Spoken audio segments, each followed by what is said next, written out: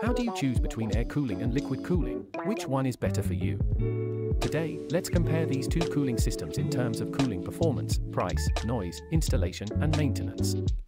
Liquid cooling has better cooling performance, making it the choice for high-end gamers who frequently run intensive tasks like gaming and video rendering.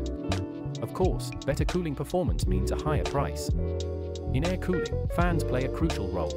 During high-load conditions, the fast-spinning fans can generate significant noise. Liquid cooling, on the other hand, relies mostly on liquid for cooling, making it quieter than air cooling. In terms of installation, liquid cooling is more complex, requiring tasks such as filling the liquid, connecting hoses, etc. In comparison, air cooling is much simpler to install. Maintenance is also easier for air cooling.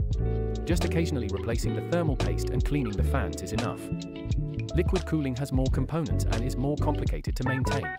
If not properly maintained, it can lead to leaks and other problems that can cause even more serious consequences. So, what's your choice between air cooling and liquid cooling?